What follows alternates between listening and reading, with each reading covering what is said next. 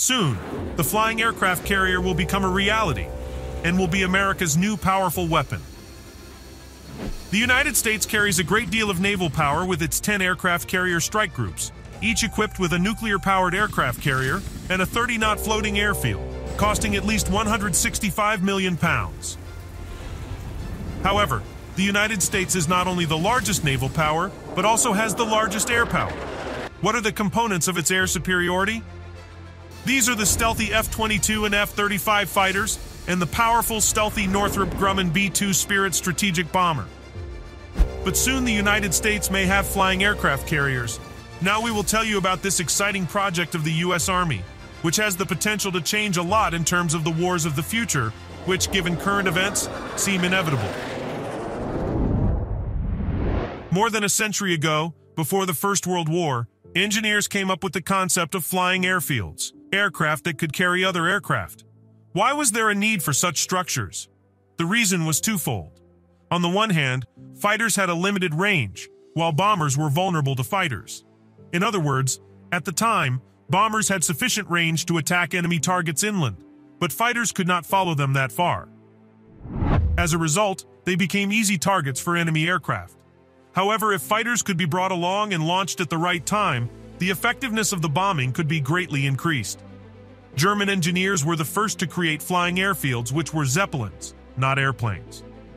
In January 1918, an experiment was carried out in which an Albatros D-3 fighter was attached to the bottom of an L-35 airship. This design was successfully tested, but the war was nearing its end, and Germany could not be saved, so the airships did not have time to demonstrate their full potential. In the 1930s, the United States was at the forefront of airship development, creating two of the largest aircraft carriers in history, the USS Akron, ZRS-4, and the USS Macon, ZRS-5. These airplanes were extremely large. For example, the Akron was almost 787 feet long and had a crew of 89 people. Each of these airships could carry up to 5 small aircraft that could perform reconnaissance or provide defense. In 1932, the N-2Y trainer and the F-9C Sparrowhawk fighter aircraft were successfully docked to the airship using a special device. It is important to note that during the off-duty period, the aircraft were attached not to external holders, but to the internal hangars of the blimp. Thus, Akron and Macon were actually flying military bases. These machines were extremely complex from a technical point of view. Shortly after their creation, Akron and Macon suffered tragic accidents and crashed. The reason for these crashes was the insufficient strength of their design. With the advent of nuclear weapons and the outbreak of the Cold War, interest in aircraft carriers grew. It is worth noting that before the development of modern intercontinental ballistic missiles, strategic bombers were the main means of delivering nuclear weapons to enemy territory. At the beginning of the Cold War, the United States established its leadership in this field by creating the impressive Convair B-36. For self-defense, the aircraft was armed with 16 20mm cannons, but the military did not think this was enough. Therefore, they decided to install the McDonnell XF-85 Goblin fighter on the B-36, which could protect the bomber from enemy aircraft. The XF-85 was located inside the carrier aircraft and released from the outside using a special mooring device. The Goblin itself was a miniature jet fighter with 4 12.7 mm machine guns. It reached an impressive speed of up to 1043 kilometers per hour, or 648 miles, but in general, it lagged far behind the best fighters of the United States and the Soviet Union. This was one of the reasons why the XF-85 concept was abandoned. Only 2 prototypes of the Goblin were built. There was another similar concept called Tom Tom. This project involved attaching F-84 fighters to the wingtips of B-29 and B-36 bombers. The latter bomber was more powerful and threatening than the Goblin, but this carrier project was not realized either. The problem that prevented its realization was the issue of safety. The strong vortices formed at the ends of the bomber's wings caused the fighters to tilt heavily.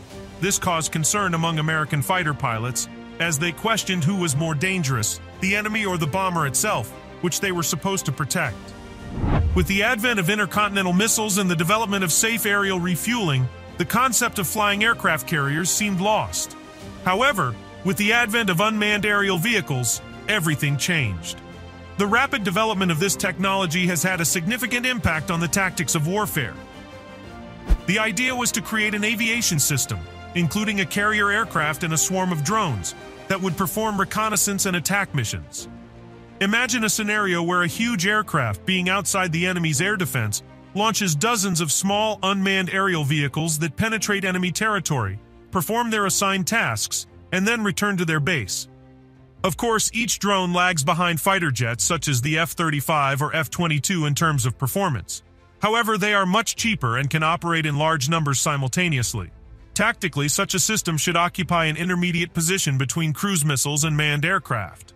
Cruise missiles are capable of attacking targets independently, but they are highly expensive.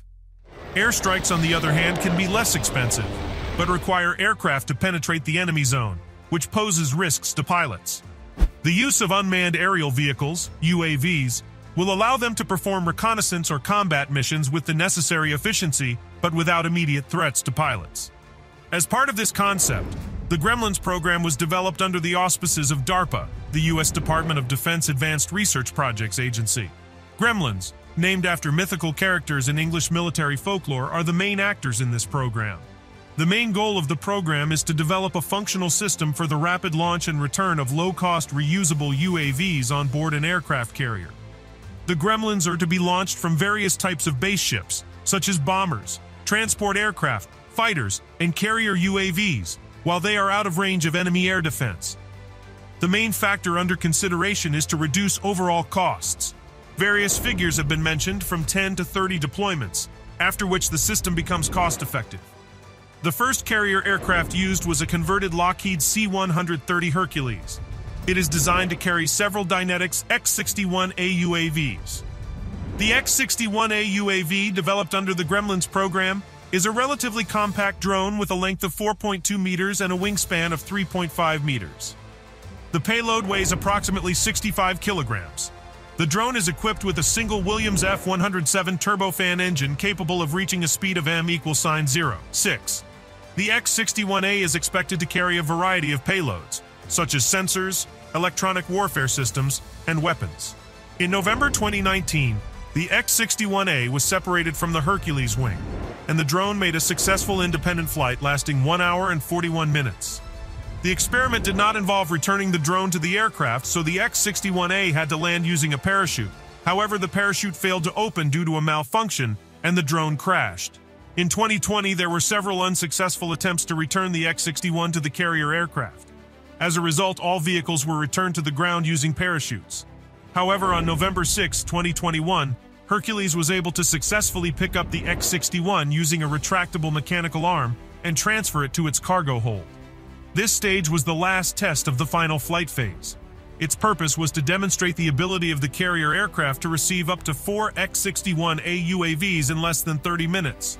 In addition, it has become known that DARPA is considering the possibility of loading a new payload on drones when they are deployed by carrier aircraft personnel. This means that the Gremlins could perform several missions during one carrier aircraft flight.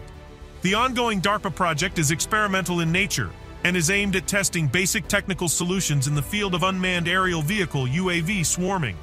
In order to gain valuable experience, a new similar system may be developed based on the project results, initially suitable for use in the Air Force.